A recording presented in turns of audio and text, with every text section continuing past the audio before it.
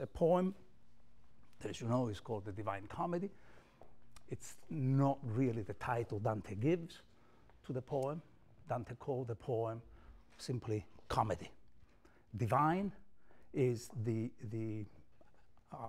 adjective, the epithet that readers through the centuries have assigned to it to indicate both what struck them as a sublime quality of this text and also the content. It deals, after all, the fundamental theme of the poem is the encounter of a pilgrim, an ordinary man, who you'll see lived in the 13th century and the 14th century, and who imagines this journey to God. So it's divine also because of this particular content. It's a journey, it's a quest for nothing less than seeing God face to face and come back to talk about it. Not just seeing God and be overwhelmed by it, dazzled by it, as probably is what we know, and it's most of the tradition about visionary literature. This is really about writing the poem about this fundamental experience. So we'll be reading this poem, and if I had to give you something of a genre, it's very difficult to speak of genre. Is it an epic? Is it an autobiography? Is it a romance? I think it's all of the things above, or it's all of these things. And probably the best way to talk about it is that it is an encyclopedia. What does the word mean?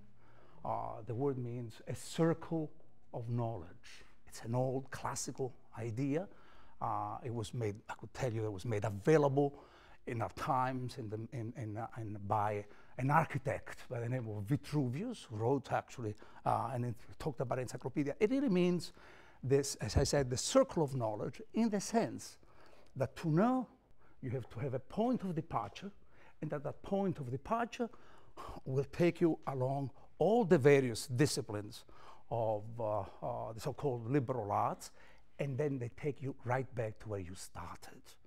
The beginning and the end in a liberal education will have to coincide. You are going to find out things that now you will see with a different view, from a different standpoint, a different perspective. Dante writes an encyclopedia, which also means an ordering of the tradition of exactly the so-called liberal arts. What are the liberal arts? Why are they called liberal? They're called liberal to distinguish them from the so-called mechanical arts. This is an old medieval distinction. And they're called liberal also because the aim of these arts is to free us. It's as if knowledge has in itself the power to give us some kind of freedom. Free us from all sorts of, from various sorts of tyranny.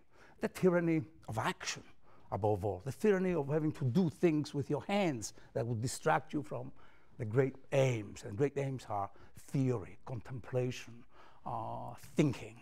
So the liberal arts, what are these liberal arts? The liberal arts are so-called the arts of words. They distinguish them between arts of words and arts of number. The arts of words are the grammar, fundamental, which encompasses also poetry and history.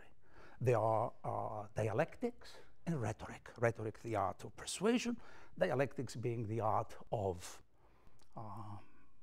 deciding what the truth of a statement may be. It's really the most difficult of these arts. And then there are the arts of numbers. The arts of numbers, arithmetic, geometry, music, it's based on rhythm or number, and then astronomy.